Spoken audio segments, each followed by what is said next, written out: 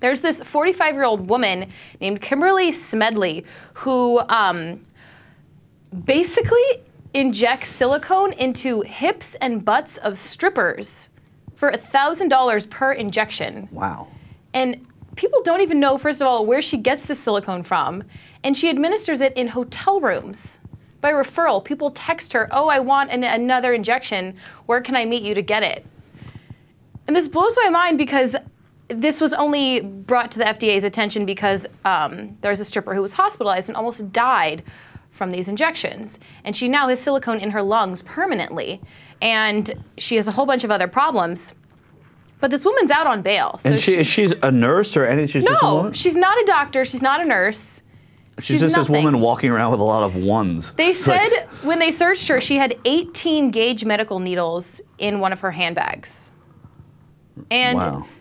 How stupid can these women be to let someone do that to their body? Is this Miss Smedley that we're looking at here? This is her. Well, I would obviously let her She looks legitimate. perform any, medical procedure on me. Yeah, she can afford tile and everything. She's got a nice office. That's probably at a coffee shop nearby. Right.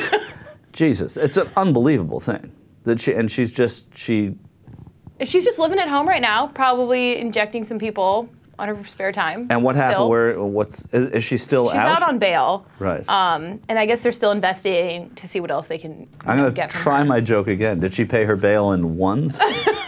There, it worked, finally. Okay, good. Are you liberals suggesting that there should be regulation on who can inject people with massive doses of silicone and change their body type? You guys are job killers. I do not ever want to be accused of regulating the stripping industry. I mean, have you ever even heard of hip injections? I've never even heard of that. No. If there's no doctor doing it, why would you let a random person do that to you? And what woman thinks her hips are too small? Does that happen very often? I don't know. Blame it on Kim Kardashian with her huge butt, and everyone wants it now, I guess. I see. Maybe that's what it is. And they said, this is interesting to me, they said that they looked at her receipts and her records to see if they could tell where she was buying the silicone from. Yeah, where'd she get that? And the only thing they can guess is that she bought it at either Lowe's or Home Depot. Which is not, wow. They don't sell medical grade silicone. I mean, silicone from Home Depot. Right, silicone from Home Depot is like caulk. it's like you put to stop leaks. Like, this story continues to amaze me. Well, she's an entrepreneur. She's amazing. Thanks, Steve. She's a job-creating entrepreneur. Yeah, that's true. We should tax her at the lowest rate possible. She's the 1%.